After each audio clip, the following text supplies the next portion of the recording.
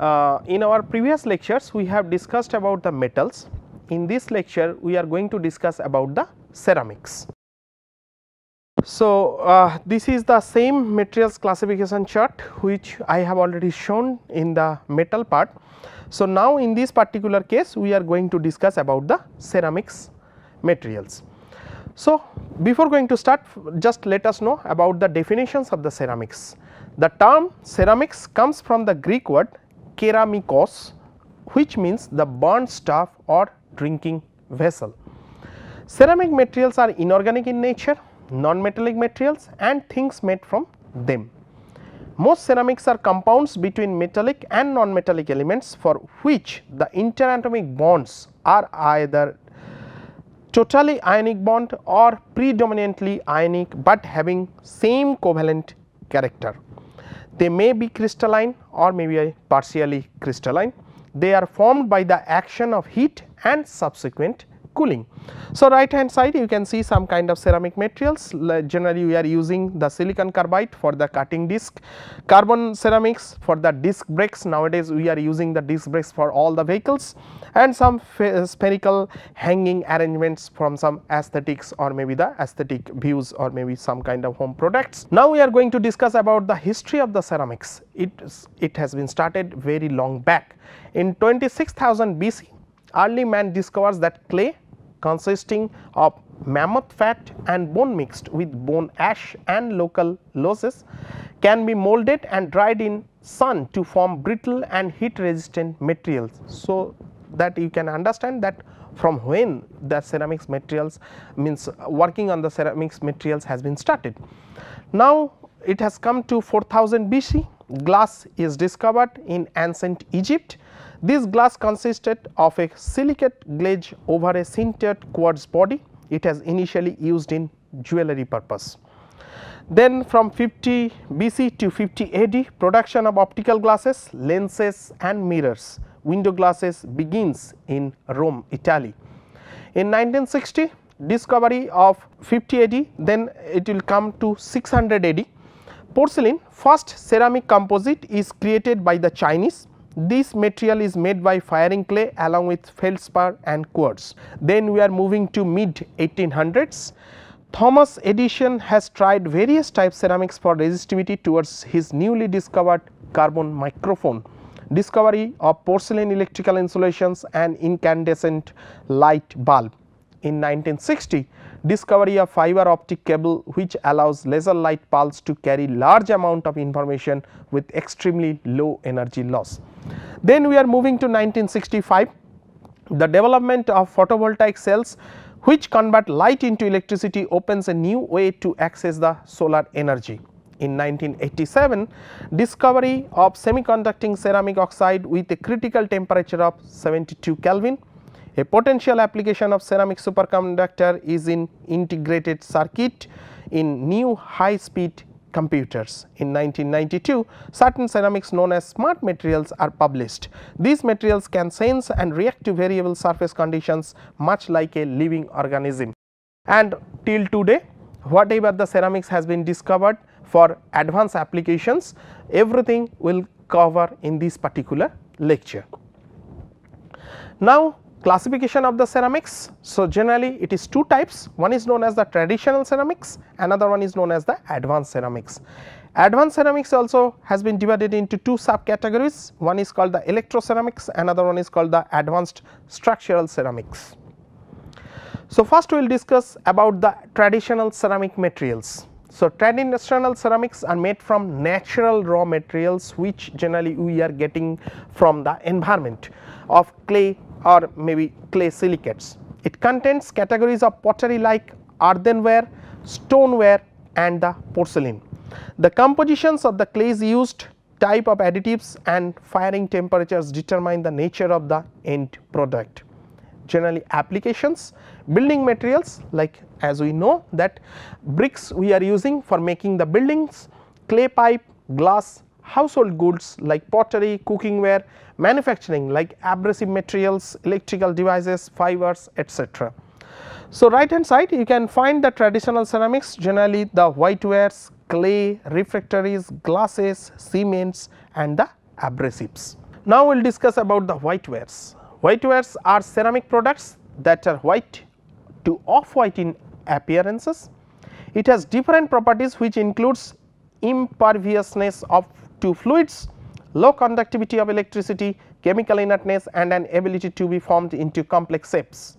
They are differentiated according to their degree of vitrifications. What is the meaning of vitrifications? Transformation of a substance into glass and the resulting porosity. So, the properties generally porous, semi vitreous, vitreous and the non vitreous. So, when we are talking about the whiteware products, you can find generally you are using it for the fine china dinnerware, crockery set, floor and wall tiles, sanitary ware, dental implants, electrical porcelain and the decorative ceramics. So, bottom you can find that some kind of ceramics or maybe the whiteware products generally we are using in our day to day life. Now, we will discuss about the clay. So, clay is a finely grained natural rock or soil material that combines one or more clay minerals with traces of metal oxides and the organic matter. They are plastic due to their water content and become hard, brittle and non-plastic upon drying. Depending on the soil's content in which it is found, clay can appear in various colors from white to dull grey or brown to deep orange red. Main groups of clays are kaolinite, montmorillonite, smectite, illite and chlorite. Now, we are going to discuss about the refractories. So, generally the brick or maybe any kind of high temperature materials generally we are making it from the ceramics. So, refractory ceramics are insulating materials designed to withstand high stresses and the temperature. They are produced from natural and synthetic materials usually non-metallic or combinations of compounds and minerals such as alumina, fire clays, bauxite, chromite, dolomite, magnetite etc.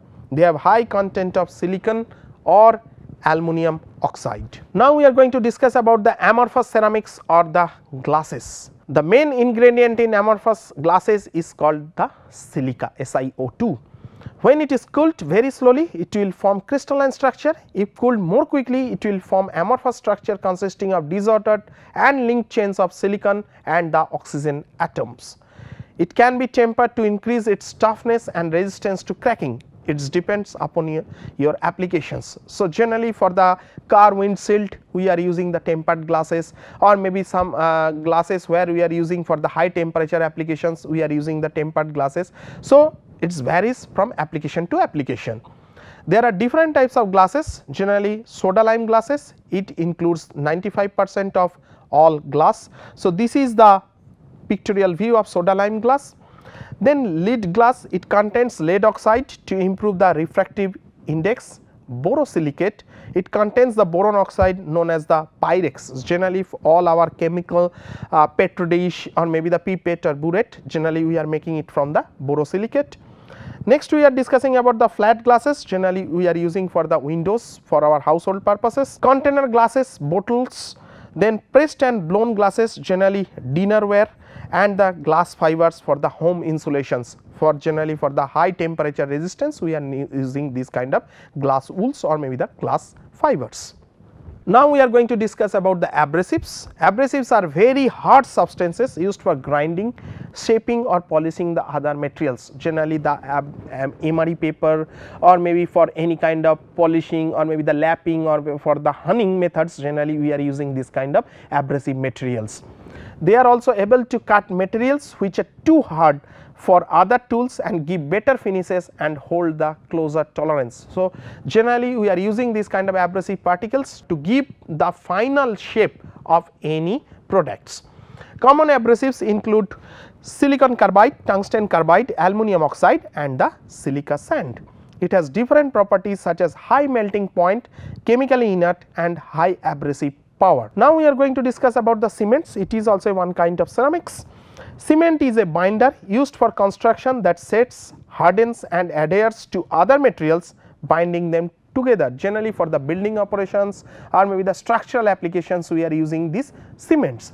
It is made by grinding together a mixture of limestone and clay, which is then heated at a temperature of 1450 degree centigrade.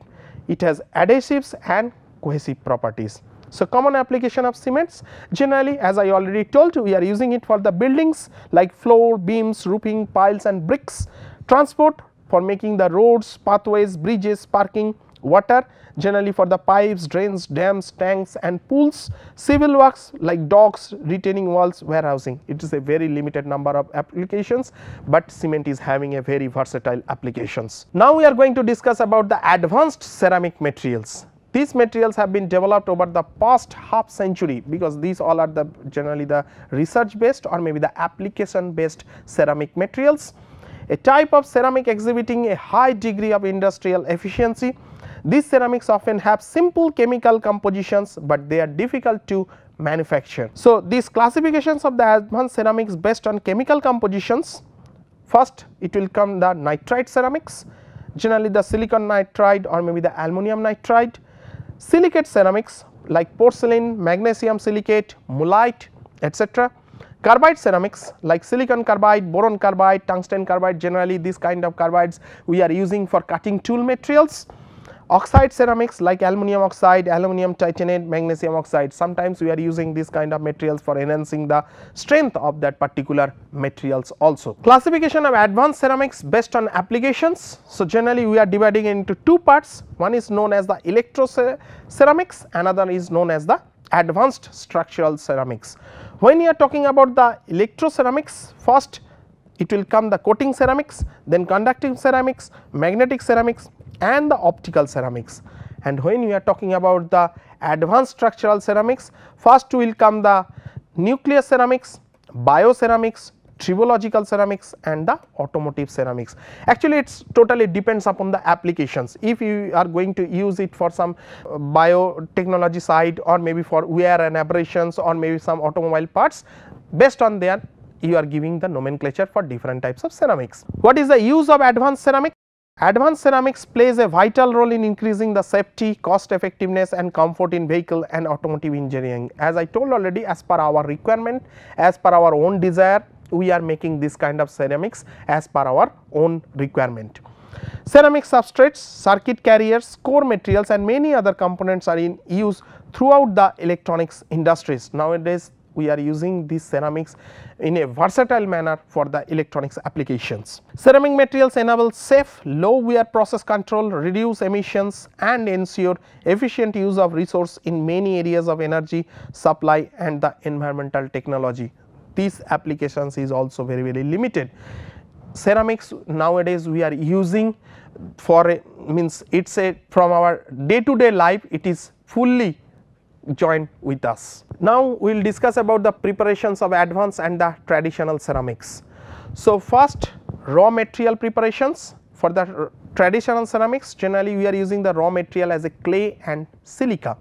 When we are talking about the advanced ceramics, we are using the powders generally prepared by the chemical precipitation methods, spray drying, freeze drying, vapor phase or maybe by the sol gel method. When we are talking about the forming process, generally for the traditional ceramics we are using the potter's wheel, slip casting, pressing, and for the advanced ceramics we are using the slip casting, injection molding, sol gel method, hot pressing. When you are talking about the high temperature processing, generally for the traditional ceramics we are using the flame kiln. But when we are talking about the advanced ceramics, generally we are using the electric furnace, hot press, reaction sintering, plasma spraying and microwave furnace. Finishing products, generally for the traditional ceramics we are doing by it erosions or maybe the glazing methods. Advanced ceramics we are using the erosions, laser machining, plasma spraying, ion implantation which is the latest technology or maybe the coating technology.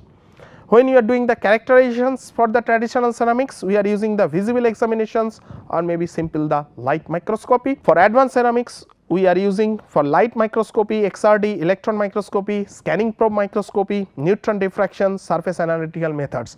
So, from this particular table you can easily understand that for advanced ceramics we are using all kind of advanced technology to characterize or maybe to prepare this kind of ceramic materials. Now we are going to discuss about the properties of ceramics. So generally, as we know, the properties of ceramics has been divided into two parts. One is called the physical properties, another one is known as the chemical properties.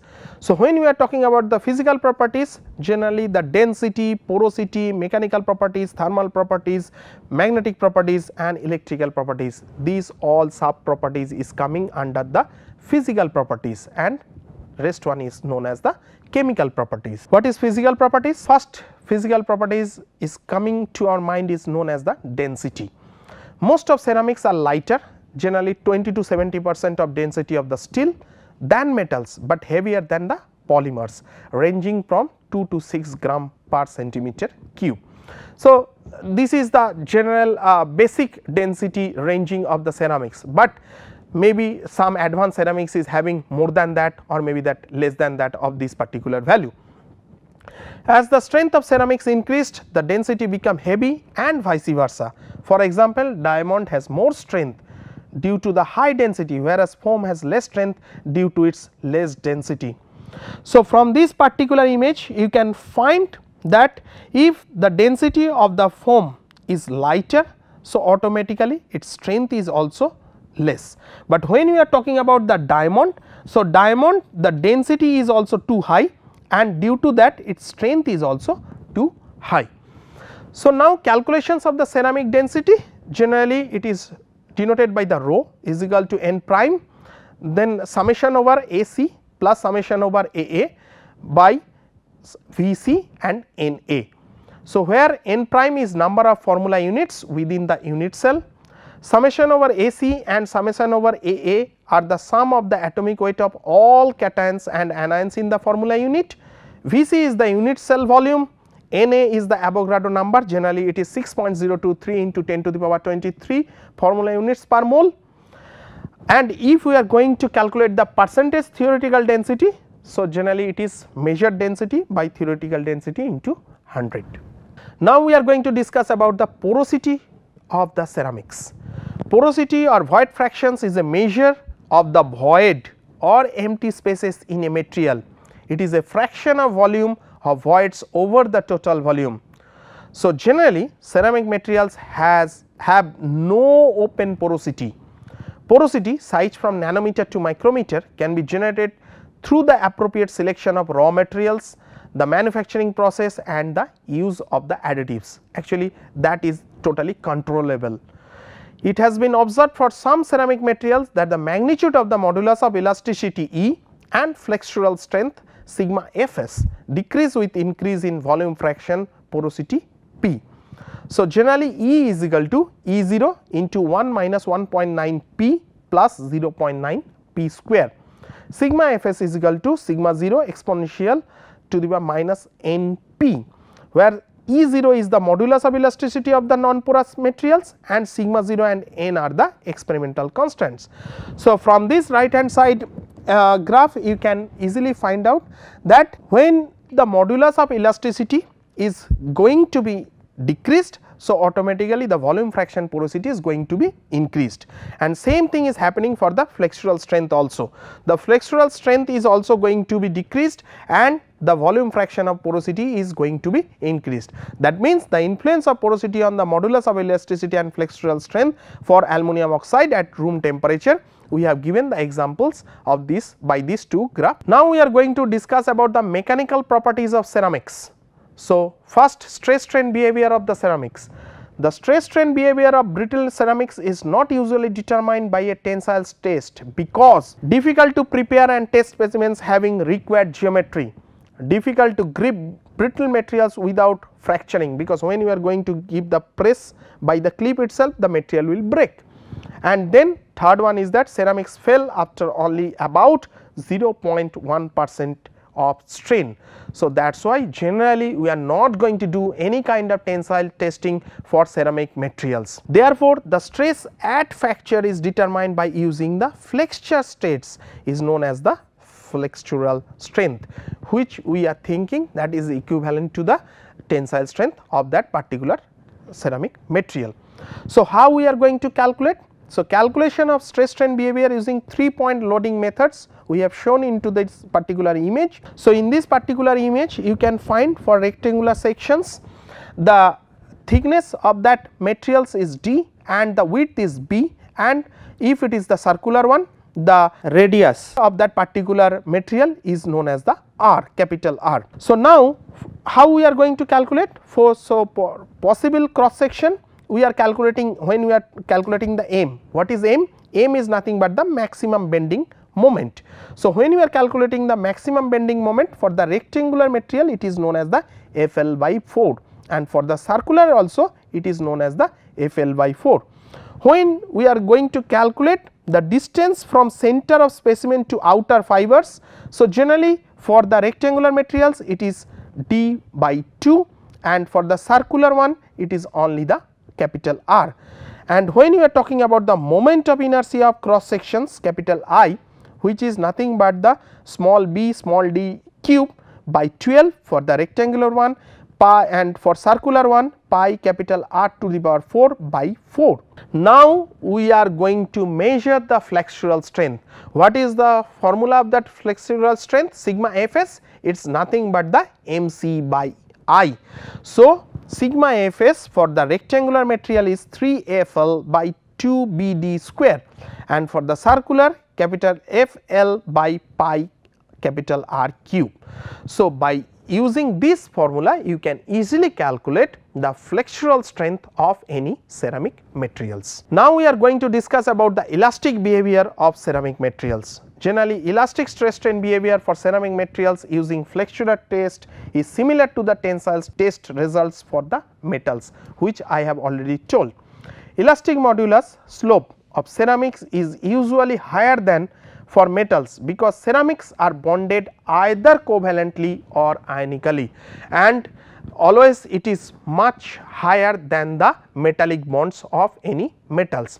Range of elastic modulus for ceramic is about 70 to 500 gigapascal.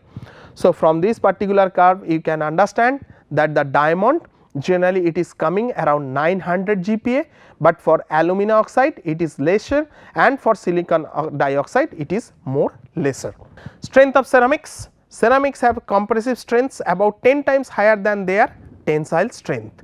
The tensile strength of ceramics is low because the existing flaws giving the stress concentrations of that particular materials. Ceramics are usually used in applications where load are compressive in nature. It depends on the material compositions, production conditions, manufacturing process, grain size of initial materials and their additives.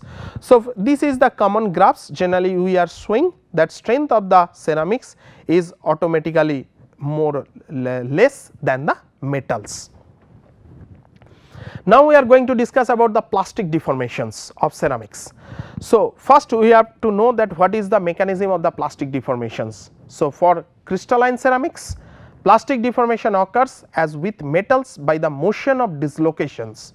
Hardness and brittleness of these materials are due to the difficulty of slip for covalent bonding, because covalent bonding or maybe the ionic bonding is very strong bonding.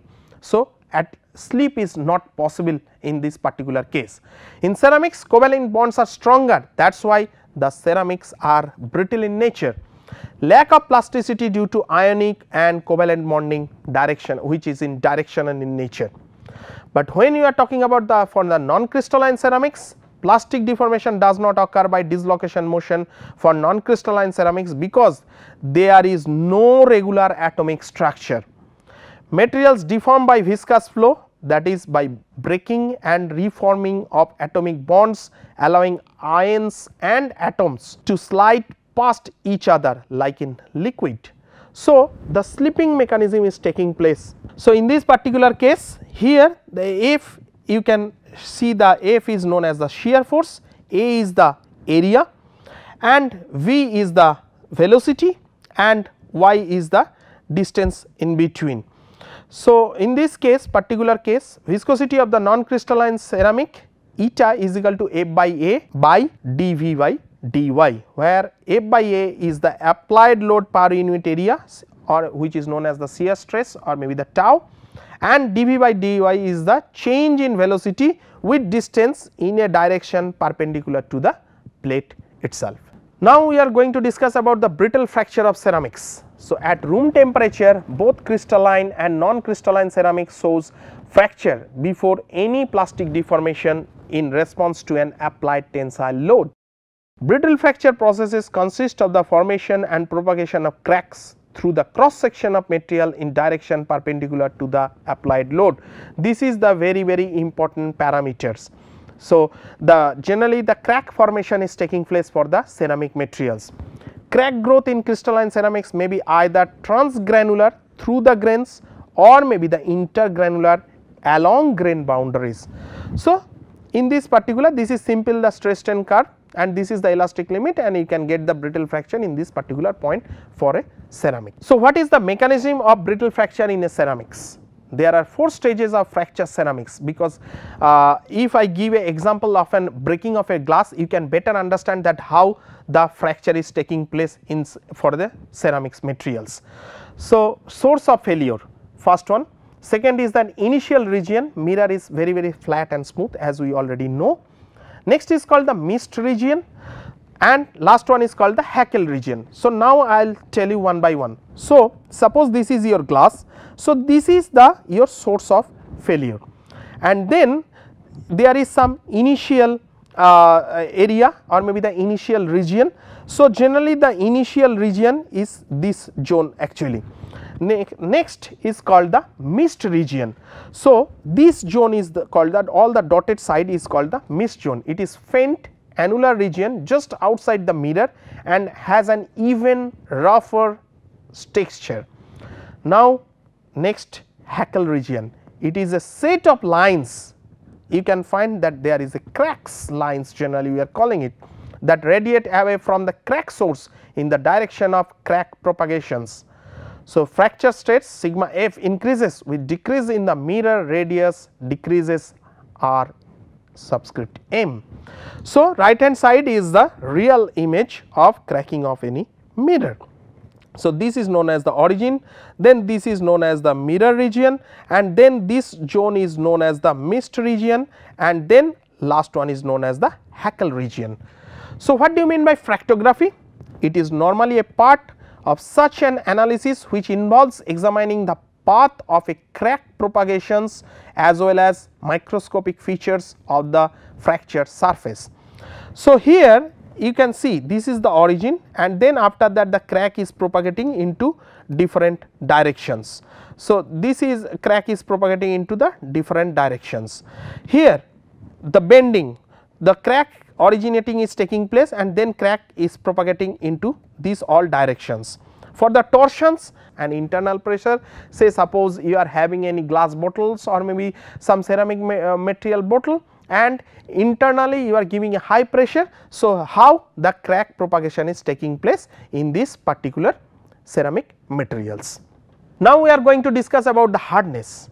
So, one beneficial mechanical property of ceramics is their hardness, which is often utilized when an abrasive or grinding action is required. Yes, because when we are going to grind any material, so we are going to choose that abrasive particles which is more harder than the workpiece material. So, ceramics materials are considered as the hardest material. So, for ceramics, hardness is defined at the resistance to elastic deformations of the surface. Hardness is affected from porosity in the surface, the grain size of the microstructure, and the effects of grain boundary phases. The high hardness of technical ceramics results in favorable wear resistance. Ceramics are thus good for tribological applications, means for any kind of friction or maybe the wear mechanisms. Test procedures of determining the hardness of ceramic materials according to Knoop, Vickers, Rockwell, as all shown in this particular table.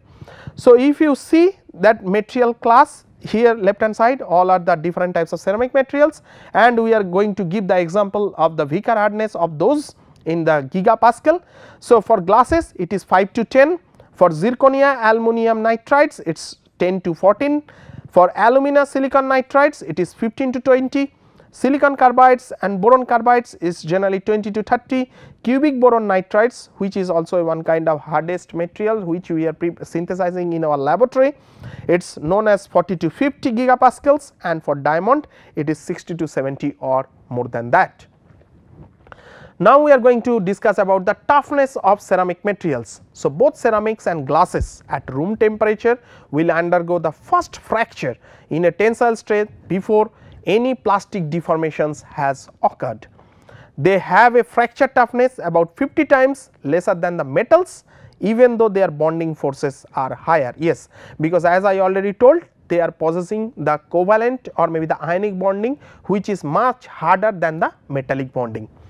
Using hot pressing, reaction bonding to improve toughness. So, this is the simple stress strain curve, and we have already gone through these graphs into the metal parts. So, this is simply giving you the toughness of that particular ceramic material. Now, we are going to discuss about the thermal properties of ceramics. So, first it comes in our mind is known as the thermal conductivity. It is the property of a material that indicates its ability to conduct the heat, so that heat can easily flow from one point to another point. Ceramic have low thermal conductivity due to ionic covalent bonding, which does not have free electron opposite to metals, means metals is having more free electrons than the ceramics, that is why the thermal conductivity of metals is much higher than the ceramic materials. Ceramic materials are used for thermal insulations due to their low thermal conductivity, except silicon carbide, aluminum nitride, these all are the exceptional ceramic materials. What are the applications? Aluminum nitride is used in IC packages. So, generally for the electronic purposes, for semiconductors that emit high volume of heat.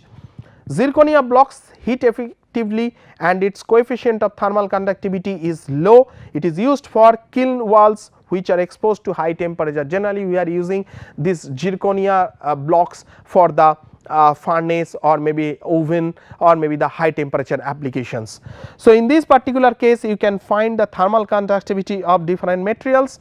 When we are talking about the fine ceramics, zirconia is only 3, but whereas aluminum nitride is 150. Same thing you can find for the metals like cemented carbide, it is tungsten carbide with cobalt, it is having 85, and carbon steels it is SC is 41, and alumina and silicon carbide and silicon nitride they are much lesser than the metals one.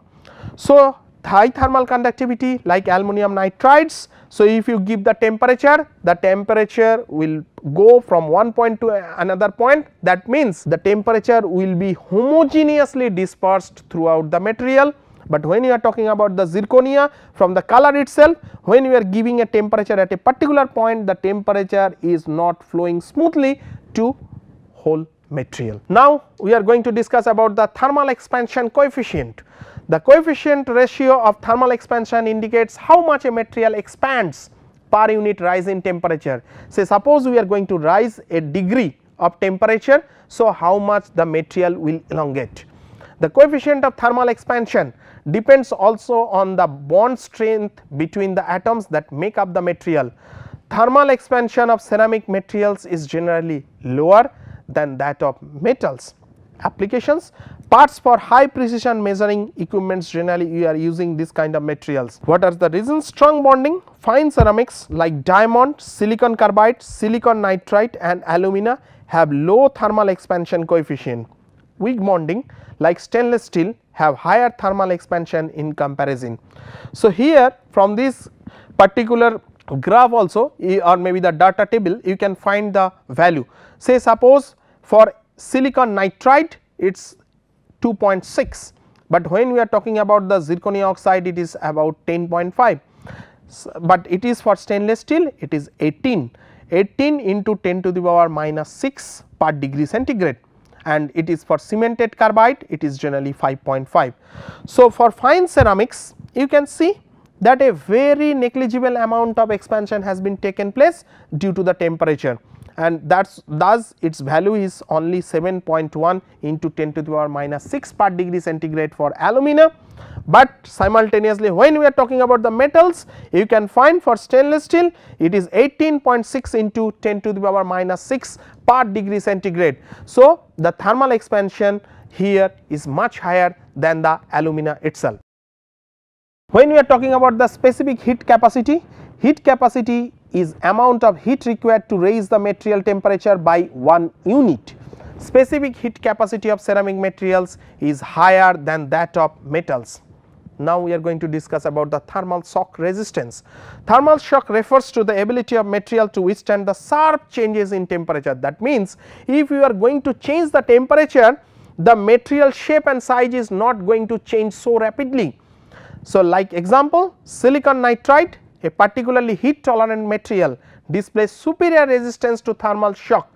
When we are raising the temperature of that silicon nitride up to 550 degree centigrade and suddenly we are dipping that materials into the water, no material shape has been changed, or maybe the material properties is not going to be changed. Some ceramic materials have very low coefficient of thermal expansion, therefore, their resistance to thermal shock is very high despite of low ductility such as fused silica. So, there is a certain formula to measure the thermal shock resistance, which is denoted by the capital R subscript S is equal to lambda into sigma Fs by small a into capital E, whereas capital R subscript S is known as the thermal shock resistance, lambda is the thermal conductivity of that particular materials, sigma Fs is the flexural strength, small a is the coefficient of the thermal expansion, and E is the modulus of elasticity. Now we are going to discuss about the electrical properties of ceramics. So, first electrical conductivity. So, electrical conductivity is the ability of material to conduct the electric current. Most of ceramic materials are dielectric in nature. What is dielectric? Materials having very low electrical conductivity, but supporting the electrostatic field. Electrical conductivity of ceramics varies with the frequency of field applied and also with temperature. Thus, is due to the fact that charge transport mechanisms are frequency dependent, that is the important one. Ceramics have very low electrical conductivity due to ionic covalent bonding, which does not form the free electrons. So, that is why the electrical conductivity for metals is more higher than the ceramics. Here we are going to give an example of an thermistor. So, thermistor, it is an electronic component utilizing a property in which the electrical resistance decrease as temperature increases. Actually, here we are going to give the temperature. As the temperature is increasing, so the resistance of this particular ceramic material is going to be decrease. That is why the flow of electricity is more, and that is why the light is glowing. So, that is one kind of examples of the electrical conductivity of ceramic material. There is one another interesting parameters which is known as superconductivity of ceramics. So, superconductors can transport electric current without any resistance and thus without any losses whatsoever. Despite a very low electrical conductivity of most of the ceramic materials, there are ceramics possessing the superconductivity properties near to zero electric resistivity. An example, lanthanum, yttrium, barium, copper oxide ceramic may be superconducting at temperature as high as 138 Kelvin. This critical temperature is much higher than superconductivity critical temperature of some other superconductors up to 30 Kelvin only. Piezoelectric property. Piezoelectric property of ceramic can be defined by piezoelectric effect. Piezoelectric effect can be defined as generating the piezoelectric effect by some mechanical strength. Here the basic thing I am telling you, generally the piezoelectric property is nothing, there is certain kind of materials. So, if you hit that materials, generally they are going to generate the electricity, and it is vice versa also, and if you give some kind of electricity to them, they are going to give some kind of mechanical vibrations, contracting or maybe the expanding actions of that particular materials. So, first one is the generating piezoelectric effect, means mechanical strengths applied between two surface of a solid dielectric part generates the voltage between the surfaces. Motor piezoelectric effect: voltage applied between two surfaces of a solid dielectric part result in contracting or expanding of the part. Some ceramics, lead zirconate titanate, barium titanate, bismuth titanate, lead magnesium niobate have piezoelectric properties. So, what are the applications? Piezoelectric ceramics are used for manufacturing various transducers, actuators and sensors like hydrophones, sonar, strain gauges, medical ultrasound equipment. So, we are using this kind of piezoelectric material. Now, we are going to discuss about the dielectric property of ceramics. So, dielectric ceramics and substrates are electrical insulators with dielectric strength and dielectric constant. In capacitor applications, ceramics with high dielectric constants are used to increase the charge that can be stored. In high voltage insulator applications, high electrical resistivity, ohm meter and high dielectric strength kilovolt per meter is required. What do you mean by dielectric strength? It is the ability of a material to prevent electrical conductivity at high voltage. What is dielectric strength? Dielectric strength is defined as the maximum voltage required to produce a dielectric breakdown through the material and is expressed as volts per unit thickness. So, dielectric strength ds is equal to dV by dx max is equal to breakdown voltage into Vb by thickness d. The higher the dielectric strength of a material, the better its quality as an insulator.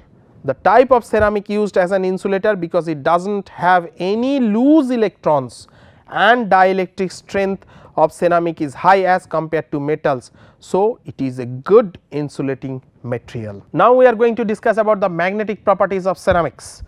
Magnetic ceramics are prepared by sintering technology from iron oxide and barium strontium carbonate with small amounts of other metal oxides. These are called the ferrites. There are two types of magnetic ceramics. First one is known as the isotropic ceramics and second one is known as the anisotropic ceramics. So, what is isotropic ceramics? It is defined as the magnet with equal magnetic properties in all directions. And what is anisotropic ceramic? It is defined as the magnet with magnetic properties in the direction of pressing. Ferrite combines good magnetic properties, means high magnetizations with very low electrical conductivity. Low conductivity of ferrites allows reducing energy loss caused by eddy currents induced in the material when it works in high frequency magnetic fields. What are the applications of ferrites? Magnetic ceramics, ferrite antennas, speaker magnets, magnetic resonance imaging for the biomedical applications. Generally, we are doing it for our bone cracks or maybe some other things, MRI, audio visual recording heads. Now, we are going to discuss about the chemical properties of ceramics. So, ceramics are generally have good chemical resistance to weak acids and weak base. However, very strong acids or strong bases tends to produce ion exchange reactions and dissolve the structures. For example, HF is commonly used to intentionally etch ceramic surfaces composed of silicates F minus ion that causes the actual damage to that ceramic materials. These are soluble in certain strong acids and strong bases, usually non-crystalline glassy phases, dissolves fast and capable of selective ion leaching and ion exchange reactions. So, here in this particular figure you can see the ion exchange reactions. So, first the preferential dissolutions of the non-crystalline phases first and then it is going into the crystalline phases over there. So, generally the ceramic materials being inherently corrosion resistant are frequently utilized at elevated temperatures and in extremely corrosive environments. What are the advantages of ceramics? First, it is harder than the conventional structure metals, low coefficient of friction, extremely high melting point, corrosion resistance, low density, extreme hardness, inexpensive, easily available, glazed ceramics does not stain. Of course, there is certain disadvantages also. First is called the dimensional tolerances, difficult to control during processing, weak in tension, poor shock resistance, can crack when hit with heavy items because they are very brittle in nature. What are the characteristics of ceramics? First one, it is the low density, high melting point, high hardness, high elastic modulus, low toughness, high electrical resistivity, low thermal conductivity, high temperature wear resistance, high thermal shock resistance and the high corrosion resistance. Now, we are going to discuss about the application of various ceramics. So, say let us take the aluminum oxide, which is also known as alumina. Generally application is chromium doped alumina is used for making the lasers. When you are talking about the aluminum nitride, used in many electronic applications such as in electrical circuits operating at high frequency. When you are talking about the diamond, used in industrial abrasives, cutting tools, abrasion resistant coatings, etc. When you are talking about the lead zirconium titanate, widely used for the piezoelectric material. When you are talking about the silicon carbide, used as coating on other material for protection from extreme temperature because it can withstand the high temperature. Titanium boride, great toughness property and hence found application in armor productions, generally for the defense applications we are using these materials. Zirconia, used in making oxygen gas sensors as additive in many electronic ceramics. So, now we have come to the at the last slide of this particular lecture. So, now we have to conclude this particular lecture. So, just I will tell you that the summary of this particular lecture. So, first, ceramic materials have covalent and ionic bonding and they do not have any free electrons over there. There are basically two types of ceramics, one is called the traditional ceramics, another one is called the advanced ceramics.